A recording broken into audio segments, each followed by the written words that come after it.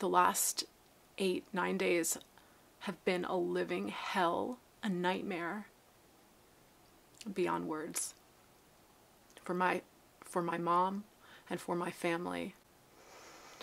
Hi, I'm Lily, and if you're new here, I have lived in Thailand for the last 11 years. I met my husband, Wat, when I first arrived on the island of Koh Samui in the Gulf of Thailand. And Wat is Thai, and I'm American, and I have a blessed life. I have 3 beautiful children. I have a nanny from Myanmar who is like a sister to me. And during COVID, I started making this YouTube channel. I started posting videos because Thailand was completely shut down, and my restaurant that I owned with my husband had to close because there was no tourism. And when I started this channel, I never expected it to take off and be a life source for my family. And this channel's changed my life, and all the people that follow me and support me in prayer and comment and who are subscribed, I appreciate you all so much. My channel took off in 2021 when Thailand was still under quarantine and under lockdown. My mom, who is my biggest supporter, she came to Thailand, did all the paperwork, and put herself through a 16-day quarantine. So she was locked in a hotel for 16 days. And she did that because she wanted to see me and my newborn son, Leon, and my whole family, my family here.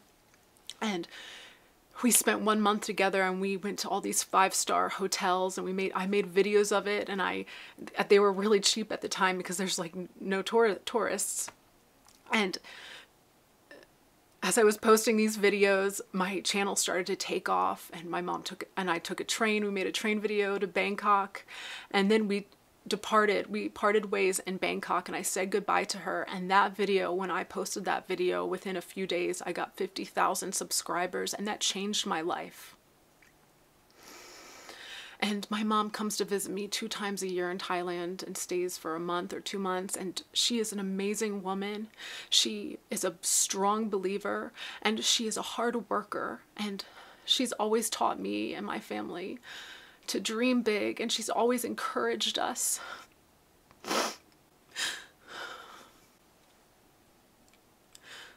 So in the beginning of this year, I felt called to go back to the United States. My parents live in Idaho, and I am a woman of faith, and I felt God was calling me back there.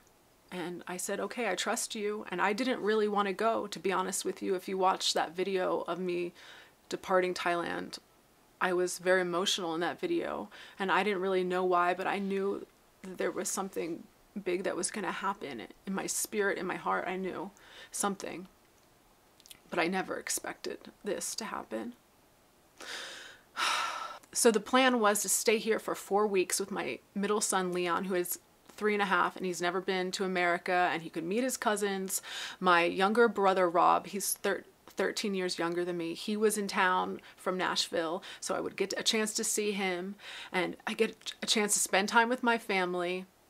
And then my mom and my dad, George, we were planning to fly back to Thailand together. So the trip here was coming to an end. And my mom, she loves Thailand. It's her time to get peace, to relax. She owns a clothing company called Grace and Joy. She and I started that together about 10 years ago. And she works really hard, and she is under a lot of stress, and Thailand is her time to relax and get peace. And when she comes to visit me, I really just pour my heart and love into her to encourage her and to build her up. And she was so excited to come. And Monday was the day before we were supposed to fly out. Monday morning, she and I were driving to Walmart to pick up the last things, and she was talking, and she started to forget some words. And I was really confused, like, asking her, can you explain like what you're trying to say? And she couldn't explain it. I was like, huh. And she just laughed it off. She's like, I'm just tired. I haven't slept in a few days. Like, she has some insomnia that she's struggled with for a long time. And we were walking into the Walmart and said, Mom, let me pray for you. And I started to pray. I held her hand and I started to pray for her. And then all of a sudden she kind of veered off to the right, and she almost ran into a van. And I was like really scared. I looked her in the eye and I could see that she was scared, but then she was like, oh, it's just because I looked down when I was praying, and it's just because I was looking down. And she brushed it off. So we go to her clothing shop, and my brother and sister came in, and I told my sister, you know, Mom's kind of forgetting some words, but you know, she just needs a good night's sleep. I'm sure she's going to be fine. I mean, I was thinking maybe it's a stroke. Like, you know, my mind was thinking maybe is she having a stroke, but she had no physical manifestations of any type of stroke. So I was like, she just needs a good night's sleep. And then the situation just continued to get worse, and she started calling my sister and my brothers and I the wrong names. And my brother was like, okay, I'm going to drive her home. And he drove her home. That's when we saw that she was calling him the wrong name. She was calling my brother Robbie, Chloe. And when we saw that, Robbie was like, oh my gosh, we need to go take her to the hospital. And my mom can be very stubborn. She was like, no, you don't take me. Just take me home. Take me home. We were right in front of the house. So Robbie just pulled in. My sister gets on the phone with my dad, and they call the ambulance. The ambulance arrives at the house, and they come in like 4 or 5 men. And then and my mom's really upset now because, you know, she doesn't know what's going on, and she just wants to go to Thailand so bad. They ask her, what is your name? And she couldn't say her name. She kept saying George. George, that's my dad's name. And that's when I was like, oh, I'm so scared. And they take her to the hospital, and then I go in to see her, Robbie, Chloe, my dad. And by the time I get there, they say, I'm in the room with her, and the nurse asks her, do you know who she is? And my mom said, no. She doesn't know who I am. She doesn't know who any of us are. And they're running tests, and they're trying to do MRIs, I believe. And then they decide, like, they don't know if she's having a stroke. Like, I just think she's having a stroke. We're asked, like, can we give her stroke medicine? Or, you know, there's a 4-hour gap. If you're having a stroke, they can give you something for that. Within 4 hours after that, they can't give it to you. And they said they couldn't give it to her because it was too late. They transferred her to another hospital that's an hour away from our house. And my dad, George, he went to go spend the night with her. That's Monday night. Tuesday day, we go to the hospital in the morning, me, Chloe, Robbie, and she's sleeping, but she doesn't know any of our names. She can't talk. What she is saying doesn't make any sense, and what we're saying to her, she can't understand it. Like, I could say my name, Lily, and she can't understand it. And that was really scary. They're still running tests. They're doing spinal tap. They're doing MRIs, EEGs, EKGs, I don't know, a lot of tests. And it takes time to get them all back. Wednesday, George had spent the night at the hospital. That was like the worst morning for him, was Wednesday morning. I hadn't gotten there yet. And she was just saying, January, 1. Like, she was just repeating dates and numbers. But then as the day progressed, I was there. My sister and brother were there. I was praying for her. I was on my knees. I was fighting this with prayer. She started to get better. Her words starting to get better. And when we realized when we could write something down, she could read what we wrote. As long as it was 1 word or 2 words, she could read it, but she couldn't understand it. We're still waiting for the tests to come back. We had an infectious disease doctor come in. They're wondering, is this something that she got in her travels abroad? The doctors are dumbfounded. They've never seen a case like her. What her speech patterns were so unusual that the doctors came in to record it for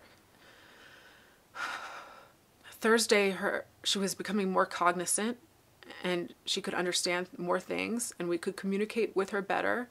But her moods, okay, by that time they were giving her lots of steroids because her brain was inflamed. They saw that there's mass inflammation to her brain. So they were pumping steroids in her, which was helping her come back to consciousness. And, but her moods were like going out of control. She would go from being really angry to really happy and excited. And I think that was maybe from the steroids. And it was really scary to see my mom get so angry. We were trying to keep the phone from her, but in her mind, she thought she was okay. And she kept asking for the phone and trying to call people, but she was not okay to call people. So dealing with her that day was emotionally exhausting and terrifying. And then that day was over, and then the next day, you know, she started to talk more clearer. The steroids were working. She was more her old self. She was more soft and gentle and not out of control like she was on Thursday. So Friday we are driving to the hospital and we're thinking like, oh my gosh, she's getting better. Like, wow. And I go up to my mom and I hug her, and Chloe's hugging her. And then my mom says something like, I have brain cancer. And we're like, what? What? Like, they had never said anything to us about that. And the nurse was like, we don't know yet. We don't know yet. And my dad, George, takes us to the waiting room and he explains to us that there's like an 80% chance that she has CNS, central nervous system lymphoma, which is a rare form of brain cancer. Or another possibility was that she has mad cow disease. Out of the two options, CNS lymphoma is the best because there is treatment for it, where mad cow disease, there is no treatment for it and it will get progressively worse. And I looked up CNS lymphoma, and what I saw about it was really scary. And only 1,500 people in the United States are diagnosed with this every year. So it's an extremely rare form of cancer. And when they told me this, like, it felt like my whole world was crashing down. I've cried so much this week. It's been such an emotional roller coaster. We haven't slept at all. I never expected this to happen. And I felt like I was having a nervous breakdown, like I was having a panic attack. And then somebody said, oh, we're going to get the chaplain. And they sent the chaplain in, and he sat and talked with me, and I could feel the peace returning. Oh, it was horrible. And we were driving home, me and Robbie and Chloe. My brother Robbie, he says, this is the worst day of my entire life. And I said, Robbie, I'm so glad I got to be here with you for it. And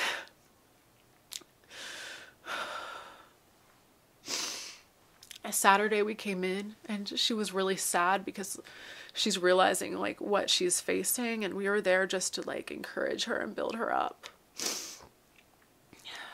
Sunday we go in, and it was by the afternoon, like we were there all day from morning to evening time. Saturday night we spent the night in a hotel next to my mom, me and Chloe, and we're just there for her till late in the night so she wouldn't be alone and be lonely. And then Sunday afternoon, George left around 4 o'clock, and then the doctor who's been treating her, he came in, and he says, is George here? And we said, oh, he just left, and the look on the doctor's face wasn't good. And I said, I want to hear what you have to say. And he said, okay. So before I talked to this doctor, and he said that she was in remission from the CNS lymphoma, and she has 3 weeks to a month before it will come back, and it will come back with a vengeance. And really their hospital isn't equipped to treat this. So George has been working overtime to get her into the best hospital that we could possibly get her into. And he said that we have like a 3-week window before she has to be somewhere for treatment. But then the doctor came in on Sunday, and he said, because they got done a second MRI, which was 5 days apart from the first MRI. And he showed us the MRI, and he compared the first MRI that they did with the second MRI, and they went up they showed us like the scans that go up her brain. And then he showed us that there was a mass that was forming behind her left eye on the left side of her brain behind her eye, and that this cancer is coming back very quickly, quicker than he expected it. And he looked like not optimistic, but we are standing on our faith, and that was like a huge blow. But we had some people there that were praying for us, and we were there to pray for us right after Chloe and I received that news from the doctor. And then George has arranged for her to go to MD Anderson in Houston, which is one of the best cancer hospitals that you can get into. And we are standing on our faith. We have like hundreds and thousands of people praying for my mom. And I want to show you a video that I did with her on Sunday before she was admitted from the hospital. I'm tired now. I'm just Can I snuggle in here with you? Are we talking yet? Are we talking yet? It says 11, 12. Hi there, everybody. It's Gigi in the hospital. Who would ever thought I'd be here? I'm supposed to be in Bangkok, and here I am. Oh, well, don't cry. Sorry, Dry your eyes. I'm trying not to. Well, on Monday, I started feeling a little sick, and I couldn't talk. I couldn't do all kinds of stuff, so they took me in an ambulance. Oh, I'm tired now from thinking about it all. No, don't think, Mom. No, I don't mind. I can sing. I can think. And then Tuesday, I was really out of it. What else did I do on Tuesday? It was rough. I couldn't even write. I couldn't even write hello. I couldn't write, what is it? I couldn't write anything. I would struggle to try to write something. I was like, I can't think. I would say bibbidi bobbidi boo and blah blah blah. You were saying schmapple pie. Schmapple pie, Bibbidi bobbidi bibbidi boo, pie. January 1, 2, 5. My brain went dead, and so they did a bunch of tests, and sadly they found out that they're 80% sure I have brain cancer. Isn't that a bitch? At least I'm still laughing. And I'm not really laughing, but I don't know what else to do but to laugh. So I've been going through all these tests here in Coeur d'Alene at the Kootenai Hospital. And Tuesday I'm flying to Texas to the, MD Anderson Hospital. My husband, he got on the phone and he got everything arranged, and he didn't know for an answer. So we fly to the hospital Wednesday. They've already had a bunch of tests done, but they're taking grandma to the very best. So everybody out there in the YouTube world knows that I'm going to get treated, and I hope I get better. You are going to get better, I'm going to get better because I'm a warrior at heart. I am. Here I am. Don't cry, babies. Dry your eye. Everybody's going to give you a pizza pie. Lily and I have really stuck together during this. And Chloe too. Chloe too. Marcy too. I don't even know what words I'm saying. It's okay. Are you feeling better now? I can talk now. I couldn't talk in the middle of the week at all. I couldn't even spell. I couldn't say anything. I was just like catatonic. You didn't even know who we were. I did know who you were, but I had to think. You didn't know our names, yeah. No, I had to think. I was like... it was interesting because you knew how to, we had to wear name tags, and you could read the name tags. I could, but I still didn't know who you were. I just didn't know anything. You acted like it, so that was good. I'm a good actress. I can fake it. I didn't know anything. I knew George. That's the only name I knew. Well, at one point you thought your name was George. Well, I did. And then you've had some symptoms of people talking in your ears. I still have that. It's driving me crazy. I hear my mother, who is Southern, I hear my mother go, Susie, what are you doing? And I go, Mom, I don't know what I'm doing. And she'd say it again, Susie, what are you doing? I'd say, stop talking to me, Mama. But then I would laugh. I have a good sense of humor, and I'd laugh. And we're going to fight this together, and we're going to fight it with It's grace. all in my head. See, I have cancer in here. They think. But I'm going to fight it because I'm a fighter. Don't cry, I'm girls. sorry. I know. I said I wouldn't cry, and I've cried so much. Well, this has been the craziest week of our all lives. started right away. Up and down, because we didn't have any diagnosis. They had no idea what it was. They even at one point thought that it could be mad cow disease. They said mad cow disease. And what was the other thing? I don't know. It was all kinds. Encephalitis, aphasia. I don't know. Leon's Alzheimer's. I told my husband, I do not have Alzheimer's. Well, she had Alzheimer's like symptoms. Say hi, Leon. No, I couldn't. Hey, love Gigi. Liam Give me that candy. He's Liam's the been best so little good boy. and calm. We had the baby here. We had the kids here. And we all really appreciate all of your prayers and your thoughts and your comments. You can leave us a comment. Leave Gigi prayer of a support in the comment section. And it's sometimes it's kind of easier for us to get like quick posts out on our Instagrams. So if you want to follow Lily and I or on Instagram, here's Lily's Life Official, and then Chloe Simone Says. Chloe, this is my younger sister. She also has a YouTube channel, and she's going to be posting videos of Gigi that she's had from the past, and also posting short videos about like what you're going through. I know it's hard. She just has a newborn. Yeah, so I'm like, it's hard for her to post like edited videos, but she usually posts live streams with mom. Well, you know what? We have very good insurance, but it may not cover everything because it never does, and that might help us do a little bit of extra fundraising because even though we have good insurance, it might help us a little bit because it's going to be an expensive trip. But we are going to get through this together. And you can help us by Bing, bing. Purchasing one of our Gigi. Oh, we're going to have new Gigi sweatshirts. We already have them, but we don't have a lot of them, but they are on our website. What is it? See, I can't think. What is our website? ShopGraceAndJoy.com. And then we have, what do we have? See, I can't. I'm sorry. The sweatshirts. We're selling Gigi sweatshirts. Yep, they're super cute. My parents, fortunately, have really good health insurance, which will cover a lot of it, but it's not going to cover all of it. And this is taking a huge financial toll on our family.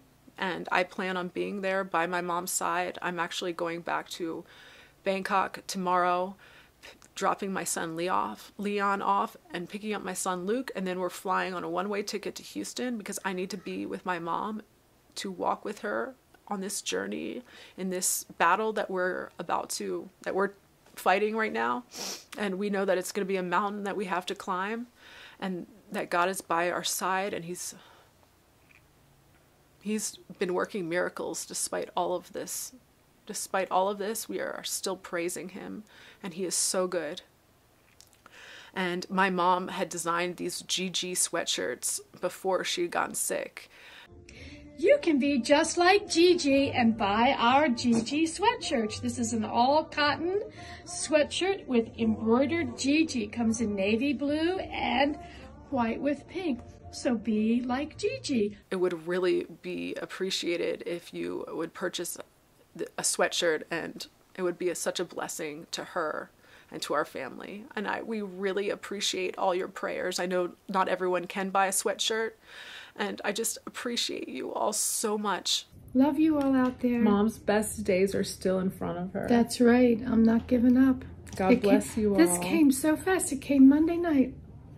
Monday night, they took me in that ambulance. I was like, what are you doing? I'm going to Bangkok. I was going the next day. I'm not happy about that, but whatever. Yeah, see, I can't talk right either.